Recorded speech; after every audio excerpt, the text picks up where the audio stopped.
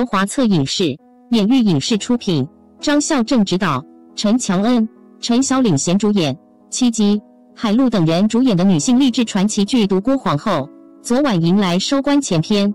随着大结局的临近，该剧热度在观众期待中节节攀升，稳居各大榜单前列。昨晚，尉迟荣因子氏的复仇计划终于得逞，节俭夫妇帝后离心，拉响催泪预警。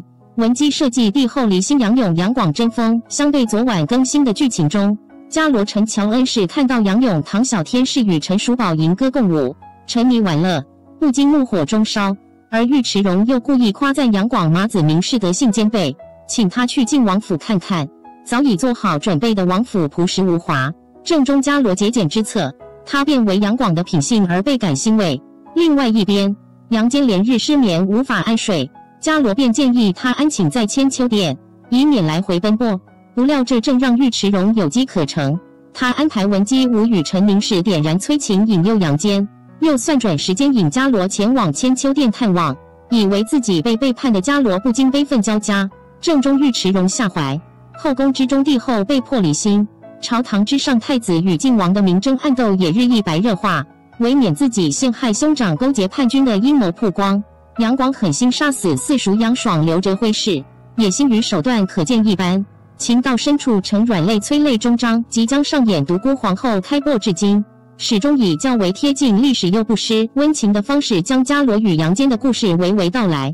从初遇到相知，从家破人亡到坐拥天下，节俭夫妇的爱情虽然也有误会与磕碰，但从不曾失去对彼此的信任。他们的恩爱却也成了彼此的软肋。下周即将迎来大结局，恰是印证了万事盛极而衰，月有阴晴圆缺，人间不免遗憾。披荆斩棘，相爱相护大半生的帝后也不是一路顺遂，但他们依然留下高祖与后香的是无一生之子。后梅与上言及正室，往往议和，宫中称为二圣的千古佳话。在历史上，隋文帝亲自为妻子送葬，临终前还抱着魂骑有之，当相见于地下的幻想。文献皇后与他终是帝王家难见的极知己，战友、恋人于一体的恩爱夫妻。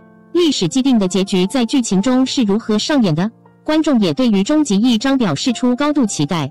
据悉，独孤皇后目前正在持续热播中，每周一至周四晚20点更新2集。下周一 ，VIP 用户将抢先迎来大结局，节俭夫妇将如何上演催泪终章？更多精彩，敬请期待。